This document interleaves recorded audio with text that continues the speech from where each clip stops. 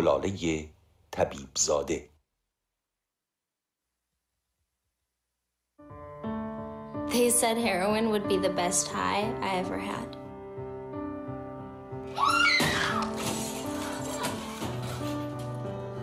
Sweetheart? Sweetie? Listen to me.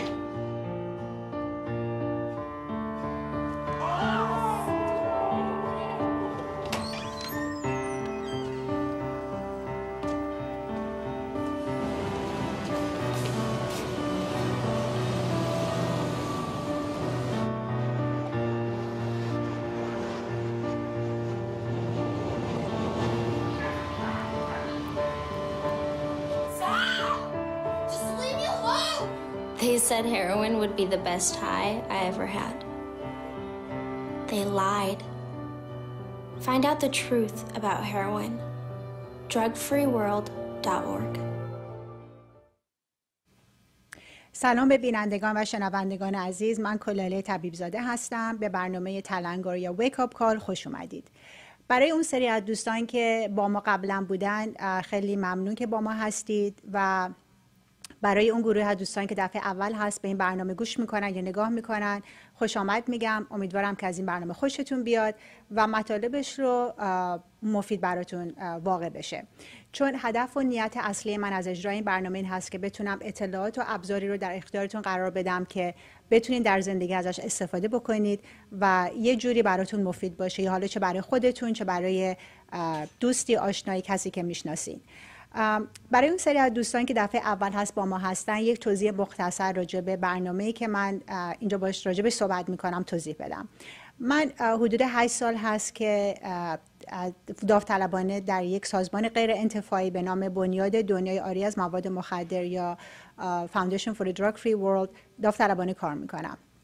و دلیل این کار و دلیلی که شروع کردم باشون کار کردن اینه که دیدم چقدر بچه‌های جوان، چقدر نوجوانا، چقدر تینیجرها دارن به خاطر اینکه نمیدونن مواد مخدر واقعا چه اثری تو زندگیشون میذاره دارن واقعا از بین میرن. حالا یا میمیرن یا اینکه اصلا زندگیشون به یه راهی میره که دیگه نمیتونن برگردن و نه تنها زندگی خودشونو داره اثر میذاره بلکه زندگی خانواده ها رو از هم دیگه میپاشه، از هم دیگه جدا میشن. و مواد مخدر متاسفانه یه سابجکتی هستش که فقط روی زندگی اون کسی که داره معتاده اثر نمیذاره، همه رو میتونه واقعا زندگی همه رو خراب کنه، دور و بریا رو. و خوشبختانه من خودم هیچ وقت مواد مصرف نکردم، نه شوهرم و هیچ وقت دور و بر موادم نبودم، ولی 8 سال پیش وقتی شنیدم راجع به پسر 15 ساله که برای اولین بار توی مهمونی بود و که قرص‌های داروی تجویزی به هم دیگه پخش می‌کردن آورده بودن و این پسر که هیچ وقت در عمرش نه مشروب خورده بود نه سیگار کشیده بود چند تا از این قرص‌ها رو می‌خوره و میمیره به خاطر اثری که رو بدنش گذاشت، مثل بود که از خواب بیدار شدم. و چون من خودم اون موقع پسر کوچیکم 15 سالش بود و دیدم این پسر که این کارو کرد لابد هیچی نمیدونست راجع به ریسکی که داشت برمی داشت که این یه داروی تجویزی رو که اصلا معلوم نیست برای کی دادن، اینا همجوره برمیره دوستاتاشو میخوره. و اون موقع بود که میگم از خواب بیدار شدم و دیدم انگار که توی حباب شیشه زندگی میکردم و متوجه شدم که اینکه فقط بچهای خودم تو مواد نباشن، مواد مصرف نکنن کافی نیستش. این همه بچه دوستاشون چی، کازیناشون چی، این همه بچه که تو خیابونا دارن رانندگی میکنن، دارن کار میکنن، اونا همه میتونن رو زندگی ما اثر بذارن. ما چقدر میشنویم راجع به آدمایی که مست میکنن، تصادف ماشین دارن و خیلی اوقات خودشون زنده میمونن ولی یه طرف بیگناه هم میکشن. و یه باور دیگه من اینه که ما وقتی از یه موضوع آگاه میشیم باید مسئولیت راجبش بگیریم. نمیتونیم بگیم که به من ربطی نداره، نمیتونیم پشتشو بهش بکنیم، نمیتونیم انکار بکنیم.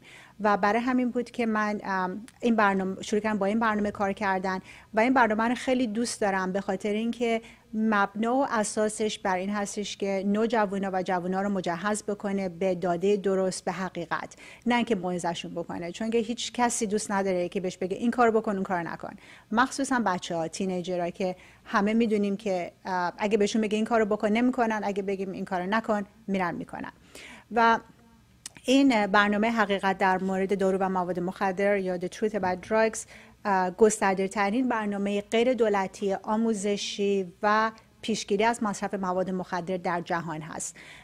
مطالبشون به 22 زبان مختلف ترجمه شده. شعبه اصلیش لس آنجلسه ولی بیشتر از 100 تا شعبه در سراسر جهان داره و به زبان فارسی هم ترجمه شده ولی هنوز قابل دسترس نیست و تمام مطالبشون هم رایگان هست.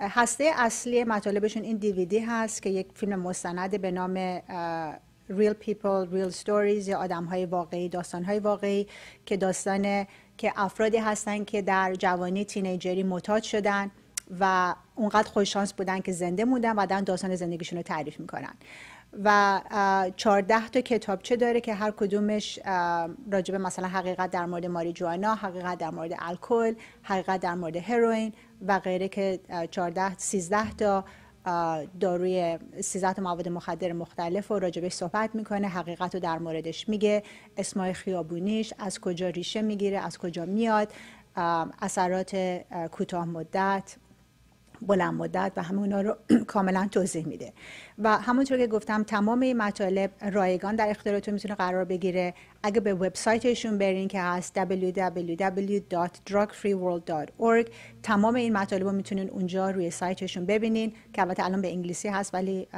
امیدوارم به زودی تمام مطالب فارسیش هم روی سایت بتونه قرار بگیره. و من هر هفته سعی میکنم علاوه بر اطلاعاتی که در دسترستون قرار میدم مهمونایم دعوت بکنم که تو این مواد مخدر تجربه دارن، حالا یا خودشون معتاد بودن و الان پاک شدن یا کسای دیگری که مثلا با تو سازمان‌های بازپروری کار میکنن، با آدمای معتاد کار کردن یا میکنن که بتونن با حرفاشون، با تجربه هاشون بتونن به شما کمک بکنن یا کمک بکنین دوباره به کسی که ممکنه شما بشناسین. به خاطر اینکه همونطوری که توی این مستند میگه، یک از بچه‌ها میگه ما هر چیزی رو مجبور نیستیم که لزوما خودمون تجربه بکنیم تا ببینیم چه جوریه. یه تصادف ماشین رو میتونیم یاد بگیریم که چه بلایی میتونه سر یکی بیاد با کسایی که تجربه داشتن و تصادف کردن. و دوباره میگم من این چیزی که تو این برنامه خیلی تاکید روش دارم اینه که حقیقت رو در مورد هر چیزی باید خودمون بریم پیدا بکنیم، مخصوصا مواد مخدر، مخصوصا این دور زمانه که با سوشال میدیا انقدر پیام‌های مختلف تمام مدت بچه هامون دارن میگیرن، خودمون داریم میگیریم. خیلی پدر و مادرها نمیدونن که واقعا حقیقت مثلا در مورد ماریجوانا چیه. فکر میکنن چون خیلی ایالت‌ها تو آمریکا مصرف تفریحیشو قانونی کردن پس پات اوکی هستش، ماریجوانا اوکی، طبیعیه، عادیه، در صورتی که حقیقت کاملا با این متفاوته.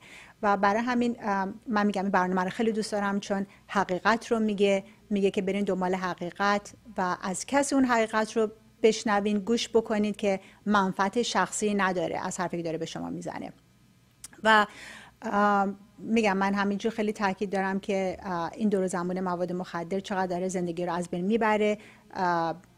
میخواد فقیر باشیم، ثروتمند باشیم، هر نژادی داره رو همه اثر میذاره و خیلی مهم میدونم که بتونیم این برنامه رو خودمون راجبش پیدا کنیم، خودمون حقیقت رو در بیابیم و به دیگران هم منتقل بکنیم و بهشون برنامه رو نشون بدیم. من با خیلی بچه‌ها صحبت کردم توی این 8 سال، مدارس رفتم و خیلی بچه‌ها بودن 14-15 ساله که پیش من اومدن بعد از اینکه یکی دو تا از این فصل دیوید رو دیدن و گفتن اگه این چیزا رو میدونستن هیچ وقت کاری که کردن رو نمی‌کردن. و حالا قبل از اینکه مهمونای امروزم رو معرفی بکنم بریم با هم فصل حقیقت در مورد هروئین توی این دیویدی رو با هم ببینیم.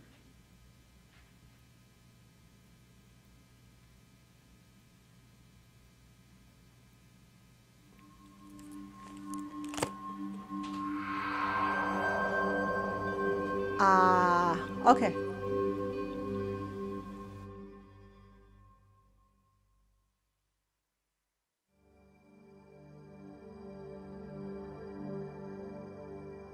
It was around when I was 13 or 14, and you kind of find yourself trying to pick and choose your friends. And also at the same time, you know, you're not really worried about what you want to accomplish at that time, but what people you want to hang out with. I wanted to fit in. Wasn't a popular kid in school, and it made me forget about all that. You know, like, oh yeah, everybody else is doing it, so I'm gonna do it. Friends were doing it. I just wanted to jump right in and have fun. I did drugs because it seemed like it was fun. It was the cool thing to do. The cool thing to do was to get high, go to parties. Growing up, you know, you struggling. Couldn't deal with life, so I didn't have to deal with life. I wouldn't listen to anyone. I was stubborn. Like as a rebellious thing, this is what the rebel kids were doing. I just wanted to see what it was like. I started experimenting with it. Experimenting with friends. First tried it because I was bored. I was always up to try something new. You know, when I was growing up, we had this program that was just say no, just say no. People are just saying no, but they're not saying why. It's like telling a person no and then they go do it. Sparked my interest on drugs. I knew that they were bad, and I always heard about this addiction, but I didn't know what it meant. That's probably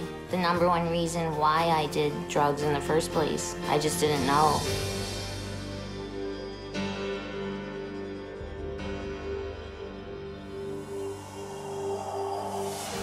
Drugs are everywhere. They're in magazines, movies, TV shows, you know, billboards. They're all over the place. You know, in the movies they make it look cool, but in real life it's not cool. It's a serious problem. And a lot of times they try to glamorize drugs. Like make drug dealers or getting high look cool, but that's only in the movies. In real life, it's a whole different story. All drugs, whether we're talking about alcohol, marijuana, LSD, these are all essentially poisons. It would depend on the amount that you take. I mean, a lesser amount might just speed you up, make you feel really active. Stronger amount or a stronger dosage would act as a sedative, make you slow, sluggish, tired. And even more amounts, it would kill you. You'd have an overdose. Every drug works in these stages. It's only really the amount needed to make the effect that's the difference from drug to drug. A person who's taking drugs, whether for physical pain or just to try and block off any sensations they don't want to feel, those sensations are actually just being pushed away and getting worse and worse. You're going to be totally numb and just not be able to feel anything. When you take drugs, the drug goes through your bloodstream, and later on in your life, that drug can, you know, come back up and into a flashback when you use the drug. You could have taken LSD one day and like a year down the road, it could come back into effect and you can start hallucinating again. And it's not just LSD, it's every drug. So you can get hit with the effects of a drug even a long time after you stop taking them. Drugs definitely affect the mind. Everything you see around you is different than what's really going on. You can't hear correctly, see correctly. All of your senses are totally thrown off. Your perception is definitely distorted. It makes it dangerous for you and others because you don't know what's going on. You can't handle things, you know, the way they're supposed to be handled. Drugs affect your memory so much. It doesn't matter if you're taking them for a long time or just a short period of time. I know, like, when I first started studying and stuff more, like, I really couldn't concentrate, couldn't pay attention. I went from, like, a straight A student to, like, you know, a B- student, C student. Then I quit going to school, and I would get really frustrated. It's like your brain won't function. You can't think straight. Like everything is messed up. I never got anything done. I would start on something and I wouldn't finish it. It just didn't happen. It was just unbearable. I couldn't deal with life at all. I couldn't get a job because I was like just out of it completely. My decisions were based off of, you know, what this drug is telling me to do rather than, you know, what I want to do. I got them from friends in school. 2 friends. A friend of mine. My older brother's friends. Bunch of girlfriends. Boyfriend. Ex-boyfriend. Older guy. My dad. My cousin. My brother. My older sister. Older kids. My buddy just said, you know, you can do it every once in a while, it'll be no problem. Told us it was going to be the best thing we've ever done. You can do it once, you'll be fine. It's not gonna hurt you, really. It's just a little pick-me-up. You can't get addicted to it. They said it's not something that you're going to be taking every day. It's just something that you can take when you want to have fun. Oh, this is going to be a fun time. It's a fun drug to be on. Makes you easier to talk to girls. And they said it'll bring you up. It's gonna make you feel different. You're gonna like it. You're gonna feel good. It's all in your face. That's the thing to do. All it is taking a drug dealer's word for it. When you're trying to get someone hooked, you'll say whatever you can to get a customer. You're lying for them to believe you so you can make money I would tell people it's fun, makes you energetic, makes you more likable. It's something, you know, people want to be around. I would tell them whatever they wanted to hear in order to pick that first one up. You know, when I was 12 years old, I didn't say, hey, I want to be 24 in rehab. I never said that to myself. You know, but that's what became true, you know, and I never thought about it when I was 13 years old. I started smoking pot. I was that kid that started out with marijuana and played around with certain party drugs, whatnot, and I told myself specifically that I would never do certain things, cocaine, heroin, and it only took a short time for me to finally accept it and be like, okay, I'll try that. I had no idea where it would lead me, to almost dying, to stealing, lying, cheating, ruining relationships. It didn't matter. I didn't get into sports. I didn't get into the clubs. I didn't even go to prom. Left me with living on the streets without a family, you know, and is that what I set out to be? No. You know what I mean? I was just set out to have a good time at college parties. The drugs robbed me of all the pleasure of life. The drugs took away my family. The drugs took away my girlfriend, my friends. I looked back on 5-6 years of my life and saw that all I had done is absolutely just ruined incredible opportunities that I had to have success and hurt all the people around me. It's not just something that's going to affect tomorrow, it's going to affect forever.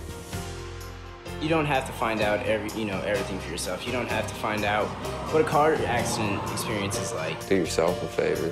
Don't fall into the same footsteps as so many other people have. And realize that you could be the guy living under the bridge shooting heroin. You might think you won't get like that. None of us ever did, and we wound up in those same shoes. What I would tell people is just, I would give them my story. I would tell them my exact story. I would tell them my story. A story like mine. The insanity of my story. Ultimately, it comes down to their own decision making. You have to get the facts, check the statistics, find out for yourself.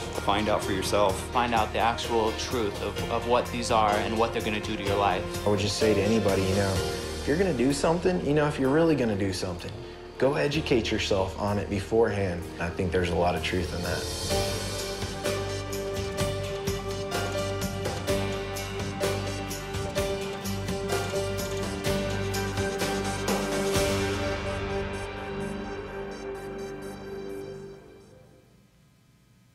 سلام دوباره، من کلاله طبیب زاده هستم. برنامه تلنگر یا ویک آپ کال. الان فصل اول این دیویدی رو با هم دیدیم. من فکر کنم می‌خواستیم هروئین رو بذاریم براتون، ولی زیرنویس فارسیش رو نداشتیم، برای همین اینتروداکشن رو براتون گذاشتیم. مال حقیقت در مورد دارو و مواد مخدر که حرف آخرش واقعا به دل من خیلی میشینه، که میگه که هر کاری میخوایم برین بکنین، برین حقیقت رو در موردش خودتون پیدا بکنین قبل از که تصمیم بگیرین چیکار میخواین بکنین و چقدر درسته در مورد مواد مخدر. و حالا مهمونای امروزم معرفی بکنم. من خودم خیلی اکسایتد هستم، هیجان زده هستم به قول معروف که اینجا هستن. برای همین آمریکایی هستم، برای من دوباره انگلیسی حرف میزنم و سعی میکنم تا اونجا که میتونم براتون به فارسی ترجمهش بکنم. So my guests today are Fabian Padro and Canon Bonner.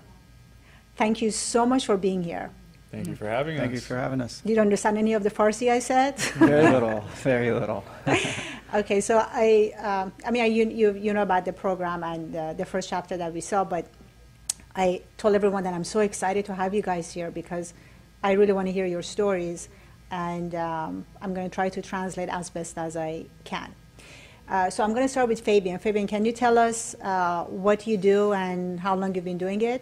Yeah, so my name's Fabian Padro. I'm the executive director for Narconon Ojai, okay, which is the premier center for all Narconons nationwide. Okay. And basically, I run a facility that's on 45 acres. It's a 27,000 square foot facility, and it specializes for drug and alcohol rehab, okay, for high caliber executives and celebrities and children of celebrities and that type of caliber of people. Well, how long have you been running it? I've been running it for 2.5 years now. Okay.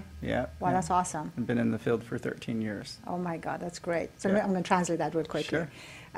فیبیان مدیر اجرایی سازمان نارکنان توی اوهای هست که یک مرکز بازپروری 27,000 سکوئر فیت هست، 45 ایکر و بیشتر متخصص هست. اختصاص میدم به آدمای معروف یا آدمایی که شاید مثلا نمیخوان جای معمولی برن برای اینکه ترک اعتیاد بکنن و 2.5 سال هستش که اونجا رو داره مدیریت میکنه. So in this 2.5 years, or in the 13 years that you've done what you do, you've like, what have you noticed? What is the, I mean, you've probably seen a lot, people coming in addicted and leaving clean. Right. So we've helped. So Narcanon's been around for 50 years. So there's been hundreds, if not thousands, of people that have gone through the program. Myself, I've seen quite a bit over the last 2 years. Right now, the United States is facing a opiate drug epidemic. Right. Over 50,000 people die last year alone from preventable drug overdoses. Right. That's more than the Vietnam War. So when people come into our program, obviously we're seeing that struggle of people going through different types of addiction. But by the time that they leave our program, they've transformed themselves. They're coming back to life and able to get their life back and go and live a happy and drug-free life. Right. I know. When I met Cannon, I cannot believe. I mean, you look like a poster child. And I mean, if I saw you on the street, I would never think that this kid, did drugs. And you've been clean for 10 months, you said. Yeah, it's been 10 months, about 9 days ago. 9 days ago. Well, congratulations. Thank you very much. Okay, I'm just going to translate real quickly what he just mentioned. چیزی که فیبیان ما ازش پرسیدم که تو این 2 سال و نیم که مدیر اجرایی این نارکنان اینجا بود یا 13 سالی که تو این اریا کار میکنه چی توجه کرده و گفتش که تو این 2 سال و نیم گذشته خیلی آدمایی که میان معتادن به خاطر اپیدمی افیونی که در آمریکا هست به داروی تجویزی مردم معتاد میشن، خیلی اونا رو داره میبینه که میان و اینکه یه اتفاقی که میفته اینه که خیلی‌ها که با داروی تجویزی معتاد میشن بعد به سوی مواد هروئین و این چیزا میتونن برن و اینکه چجوری وارد میشن معتادن و وقتی از اونجا پاک میشن میرن مثل اینکه زندگیشون رو دوباره به دست آوردن. و راجع به همین اپیدمی افیونی حرفی که زد که چقدر الان تو آمریکا قوقا کرده، پارسال حدود 70,000 نفر مردن که بیشتر از آدمایی هستش که توی جنگ ویتنام از بین رفتن. و مهمون دیگرمون امروز کنن هست، کنن بانر که الان 10 ماه و 9 روزه که 10 ماهی که پاک هست و من حرفی که زدم گفتم که انقدر الان قیافش تمیز و پاک هست کردم اگه تو خوابو میدونم چیزی فکر نمی‌کردم که همچین کسی یه زمانی تا 10 ماه پیش معتاد بود.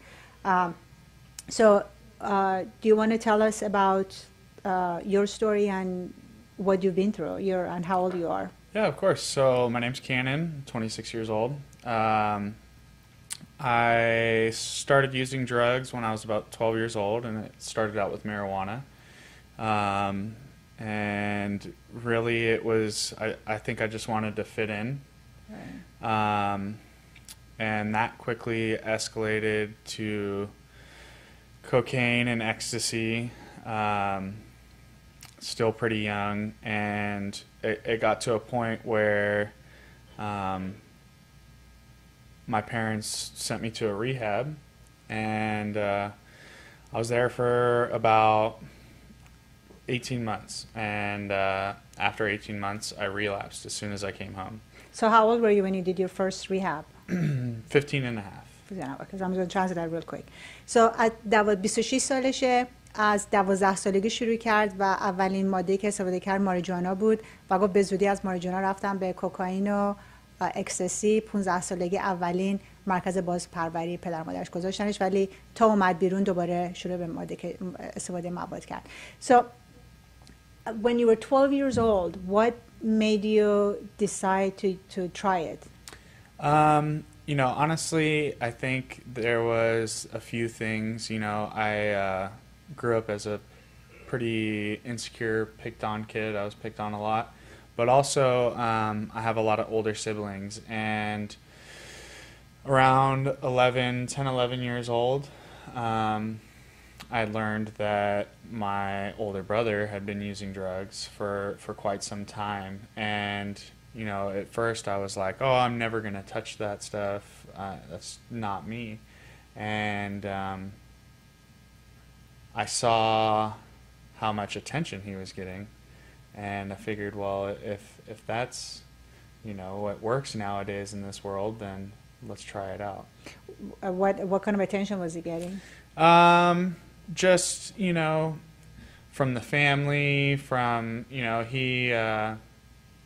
he he had been through a lot, just like I had eventually ended up going through, but it was mainly from the family. Oh, was it attention because he was addicted? And Yeah. Oh, that kind of Yeah, attention. bad attention. Oh, okay, bad attention. Yeah. How old was he? 21. Okay, and you were 12 at the time. Yeah. Okay. Okay, so پرسیدم که 12 سالگی برای چطور شد که شروع کرد؟ اول گفته بود که میخواست فشار بقیه بود و میخواست فیتین بکنه با دوستاش و اینا تو جمعیت، و اینکه 7 خواهر برادرن و چند تا خواهر برادر بزرگش و برادرش استفاده میکردن ماده و دید که و اینسیکیور بود تو وقتی داشت بزرگ میشد و دید که برادر بزرگش چقدر داشت از پدر مادرش توجه میگرفت چون که معتاد بود و برای این خواست که این هم توجه بگیره. So then tell me, so then what happened? You started, you went to rehab at 15? Yeah, so I went to rehab at 15, and, you know, I thought that I really, you know, that was it. That was all I was going to do. And basically, as soon as I got home, literally within 5 minutes of being home, I drank alcohol for the first time in like 3 years. I ended up meeting up with old friends that I had used with previously. And within the next 2 weeks, you know, I wasn't home. I used Xanax, oxycodone, cocaine, and I just went all out. And oh my God. Yeah, I ended up in the hospital for a day because I was throwing up blood, and it really started to physically take a toll on me. How long were you in rehab when you were 15? 18 months. So 18 months in rehab and you don't use anything? Completely sober the whole time. And then you come home and within 5 minutes you just drink alcohol? Yeah. That's unbelievable. Yeah. And were you living home when you were in rehab, or was it one of No, those? so I was in rehab in Utah, and I was away from home for 18 months. Okay. But yeah, I think one of the things that I hear is that, you know, you can't have people go back to the same environment, you know, with the same people, you know, with the same activities, and then not expect them to go back to doing drugs. Yeah, it's really hard when, you know, you can work on yourself as much as you want, but nothing changes when you get pulled out of the environment that you were in. Right. You can do all the work in yourself that you can, but everything at home usually stays the same, and so you have to do something to change that too. Right, that's very true. So I'm going to translate that. So گفتش که 15 سالگی 18 ماه توی مرکز بازپروری بود. وقتی اومد بیرون 5 دقیقه بعد از اینکه رسید خونه برای اولین بار مشروب خورد. با دوستای قدیمیش که با همدیگه مواد مصرف میکردن دوباره با همدیگه برگشتن، بیرون رفتن، زنکس استفاده کرد، با دارای دیگه استفاده کرد، خونه نمیرفت. برام یه روز کامل گفت تو بیمارستان بودم چون همینجا بالا می آوردم و من چیزی که پرسیدم گفتم که چطور 18 ماه توی مرکز بازپروری بودی ولی تا برگشت و پاک بودی اون 18 ماه و تا برگشتی خونه شروع کردی. گفت آره آدم اگه دوباره برگردیم به تمام محیطی که قبلا توش بودیم با اون دوستایی که باشون مواد مصرف میکردین خیلی طبیعیه که آدم برگرده به اون حالت‌ها و عادت‌هایی که قبلا داشته. So then what happened after that? So after that, I was sent to another rehab. So how old are you now? So I was only home for 2 weeks. So at this time I was 17. Okay. I was home for 2 weeks when I relapsed, and then I went to another rehab, and I wasn't there for too long. And basically, after I got out of the rehab, I went back to using psychedelics. Well, psychedelics for the first time, really. And then eventually, that's when I really got into pain pills, oxycodone, and that's when things started getting bad. So I started selling drugs to support my habit. I was getting arrested. I'd been arrested for felony commercial burglary, petty theft, and eventually the price to get high, the price of drugs started getting too high for me because I had to use more and more to feel the same effect. And so after being physically addicted to pain pills, I switched over to heroin. And once I started doing heroin, my life took a turn for the worse. And I was still supporting my habit by selling drugs. I had to use daily, otherwise I'd be going through withdrawal. And eventually the heroin addiction led me to getting arrested for possession with intent to sell of heroin, possession with intent to sell for meth, trafficking heroin, and trafficking meth. Oh my God. I mean, unbelievable how you've been able to pull out of that. So the first rehab was 15 and the second one was when you were 17. Yes, ma'am. Okay, so I'm going to try to remember what you just said. So 17 سالگی دوباره یه ریهاب دیگه میره، برای بعد از 2 هفته میاد بیرون. اون موقع میفته توی داروهای تجویزی مثل اکسیکودون و مسکن و اینا، و اون موقع خیلی ادیکشنش، اعتیادش قوی میشه، خیلی بد میشه و شروع میکنه برای اینکه بتونه پول اونا رو در بیاره شروع میکنه به مواد فروختن و هر روز باید استفاده میکردیم مواد رو تا اصلا بتونه فانکشن بکنه، بتونه زندگیشو بکنه و به زودی از استفاده داروهای تجویزی رفت به هروئین. به خاطر منم اینو شنیدم که و خوندم که از پریسکریپشن مدیکیشن داروهای تجویزی دراگ بعدی، چون که اگه نتونین به دست بیارین، دراگی که خیلی بیشتر شبیه حالتی که بهتون میده مثل اون هست هروئین هستش.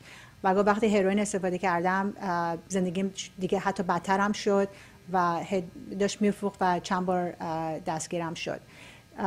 So how many times were you arrested and what happened when you were arrested? So I've been arrested a total of 14 times. Usually every time it ended up in about at least a month in jail. I've been put on probation twice in 2 different states. And there was a few times where, you know, I was facing doing 42 years in jail or in prison. 42 years? 42 years. So, oh my God. Yeah, eventually it got to the point where I was selling a lot of drugs, and I got pulled over. I had fallen asleep at the wheel from heroin, and I had a bunch of drugs in my car, and so I got charged with 7 felonies and 6 misdemeanors. And luckily, basically what happened is I ended up getting put on probation for that, and then I caught another drug charge for possession of cocaine. And that's basically when the court system decided they had enough of me, and they said that I could either go to rehab or serve my time in prison. And how old were you then? So at the time I was 25, so a year ago. A year ago? Yeah. Oh my God. So I knew that I wanted to be sober, I just didn't have the tools to do so. And for some reason I continued to have cravings after cravings after cravings. And so that's when my family and I contacted Narconon. And yeah, the court system was okay with that. That's awesome. Wow. Okay, so I'm going to translate that. 14 دفعه دستگیر شده و آخرین دفعه و یک از was it the last time that you had it would have been 42 years? It could be 42 years in jail? Okay. آخرین دفعه که دستگیر شد که پارسال بود بهم گفتن یا 42 سال زندان میری به خاطر اینکه رانندگی میکرد خوابش برد و تو ماشینش هروئین و کوکائین داشت و اینجا بهش دادگاه گفتن که یا میتونی مرکز بازپروری بری یا اینکه 42 سال زندان داری. که پارسال بود که با پدر و مادرش و فامیلش با نارکنان تماس گرفتن و نارکنان رفت و الان پاک شده. That's just amazing. So it's funny that you said you wanted to be clean but you just didn't know how. And I feel like a lot of people who do get addicted, they do want to get clean. They just don't know how to do it. It's like the craving that they have every day, they just don't know how to go around it. Yeah, it's a really scary feeling. Like, I knew I wanted to be sober for at least a year before I actually decided to get some help. And just knowing that, you know, I'm going to be without what's been helping me or what I thought has been helping me, it's a scary feeling. But taking that jump, I felt much more relief than even the relief that I would get from drugs. Once I knew that I was doing something about it, it helped. I knew that I was taking action, and I knew that something was going to change. Right, that's actually very important. I'm going to translate that before I forget it. چیزی که گفت اینه که وقتی که اون ولع مصرف رو داری، خیلی سخته که آدم بتونه اونو کنار بذاره یا بگه که دیگه این ماده رو استفاده نمی‌کنم. ولی وقتی که تصمیم میگیری پاک بشی، وقتی که تصمیم میگیری مواد رو کنار بذاری، اون احساس ریلیفی که آدم میگیره، احساس خوبی که میگیری که داری یه کاری میکنی، از هر ریلیفی، از هر احساسی که استفاده ماده بهت، به مواد مخدر بهت بده، خیلی خیلی بهتره. So what happened to your brother? The sister brother that, or was it sister or just your brothers? My brother. So my brother is still currently using. Wow. And he has continued down a path of a lot of legal troubles. And that's, you know, I think that's another important thing that I'd like to at least touch on, is that when I was using drugs, despite being arrested 14 times, I thought I was immune from getting in trouble. I just didn't think that it would ever happen to me. Right. But the truth is that it does. Even after 14 times being arrested. Yeah. So eventually, you know, your decisions catch up with you. Right. And if you don't do something about it soon, then there comes a point where you may not be able to come back. Right. Right. Exactly. So چیزی که گفت این که وقتی که معتاد هستی احساس میکنی که هیچ اتفاق بدی برات نمیفته. گفت این فکر رو میکردم حتی وقتی 14 بار دستگیر شده بودم و گفتم برادر بزرگت که معتاد بود چجوری؟ گفت هنوز معتاده و زندگیش داره بدتر و بدتر میشه. و اینکه یه حرف دیگه که زد این که وقتی معتاد هستین همون فکر میکنی که هیچ بلایی سرتون نمیاد، هیچ مشکلی براتون پیش نمیاد، ولی هی اوضاعتون بدتر و بدتر میشه و ممکنه به این نقطه برسین که دیگه راه برگشت هم نداشته باشین. So Fabian, is there anything else you'd like to add about what he's gone through at the center or what you notice with people like him that come? Yeah, I mean, like I said, our center, you know, is tailored to people of means because it's a specialized center, but we have other centers that is for all walks of life, and we welcome all walks of life. And one of the, I guess, the misnomers of the days of, you know, a drug addict is somebody who's under the bridge and who's homeless. That's just not the case. Right. You know, it's people that are coming from good families that are well off as well. You know, it knows no bounds as far as drug addiction knows no bounds. It can be, you know, female, male, successful, not successful, teacher, right. All walks of life.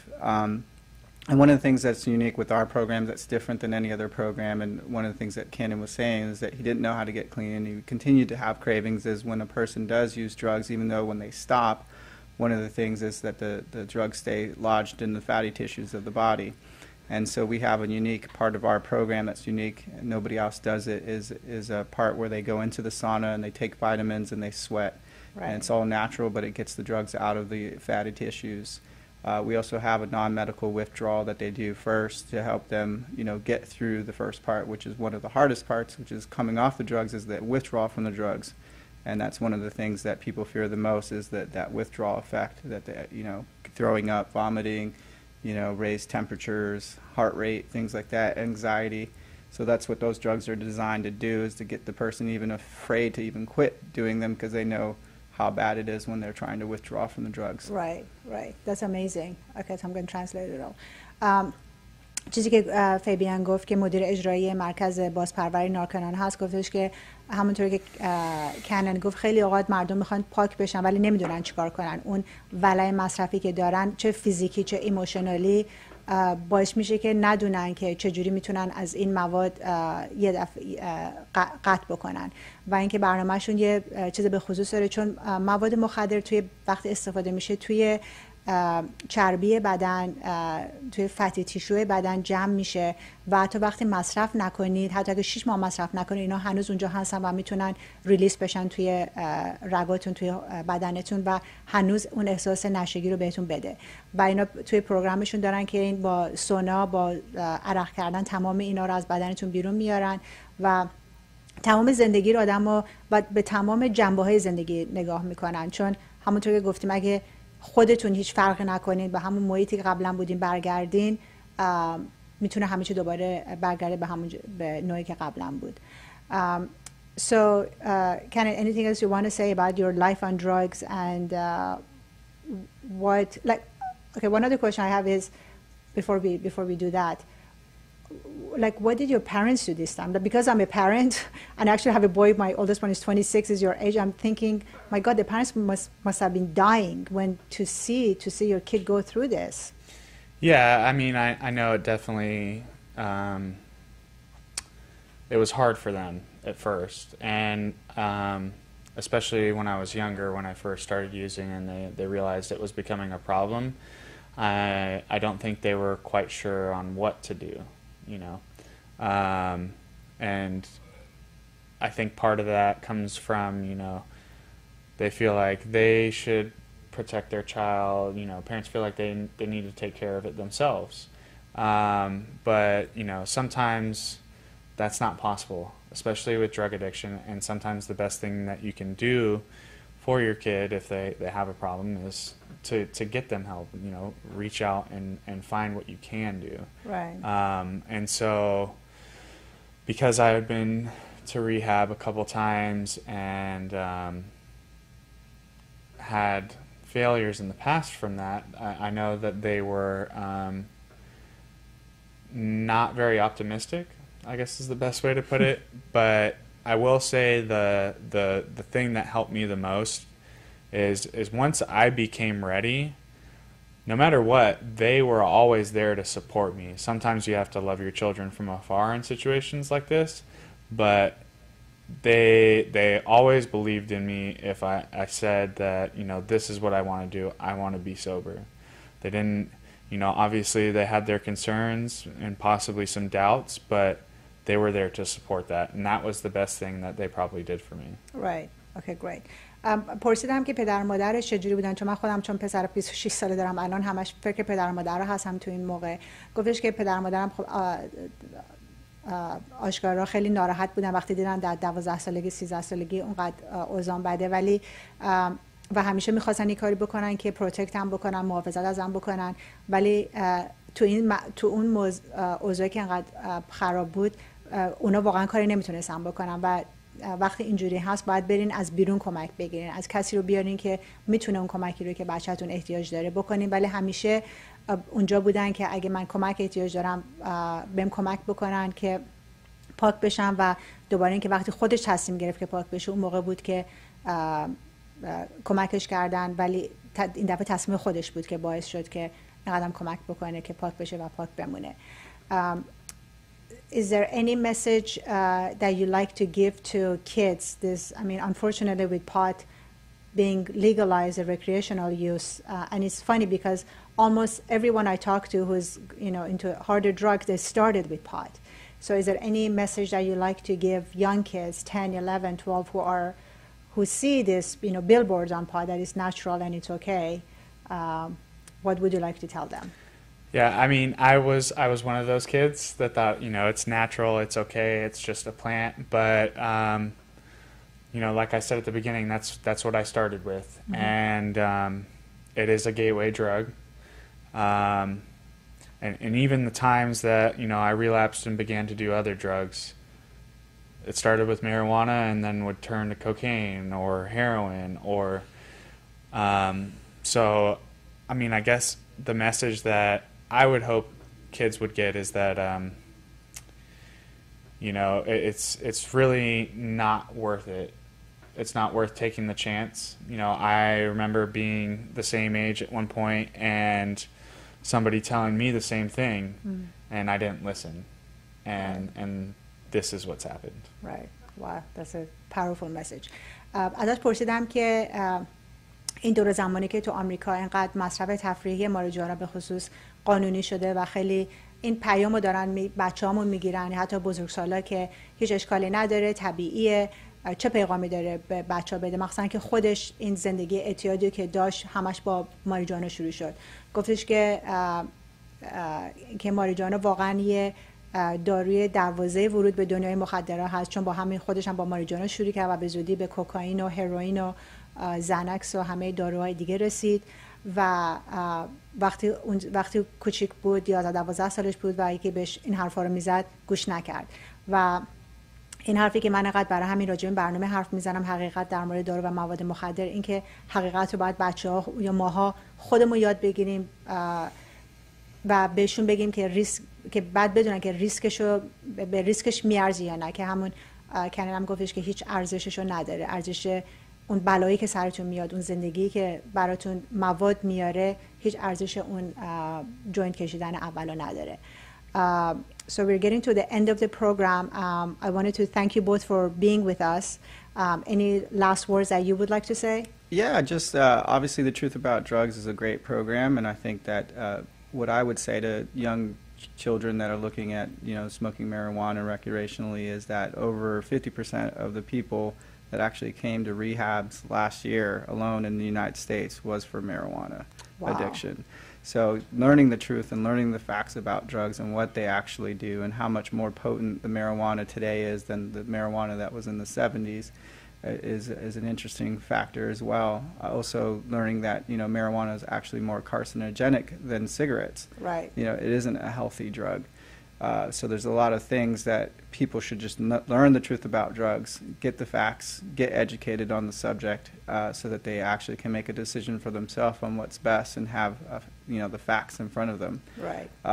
So obviously, if not, then, you know, then coming to a proper rehab would be the next step. You know, if someone is addicted, and they can reach us at Narcanon, and we're here to help, and we do it with an all-natural method. You know, we don't use drugs to get a drug addict off of drugs, for instance. You know, I know it's a simple concept, but that's, you know, our approach. So if someone's looking for help, they can reach us at narcanonohigh.org.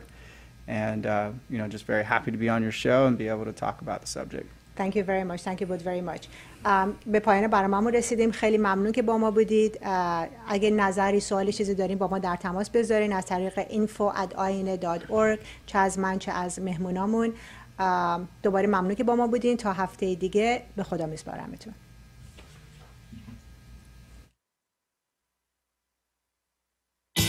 This is the life right here, man.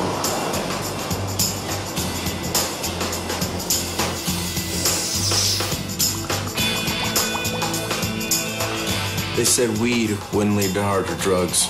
You ready?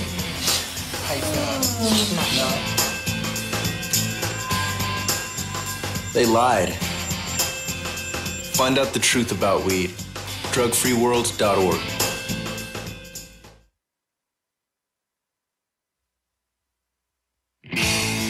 Nearly half of all public school children in the United States have tried drugs or alcohol by the time they're 13 years old. Over half of kids say it would be easy for them to get pot if they wanted some. 7 out of 10 teenagers have been offered an illegal drug. Teenagers whose parents talk to them about drugs are 42% less likely to use drugs. Get your kids the truth about drugs. Drugfreeworld.org.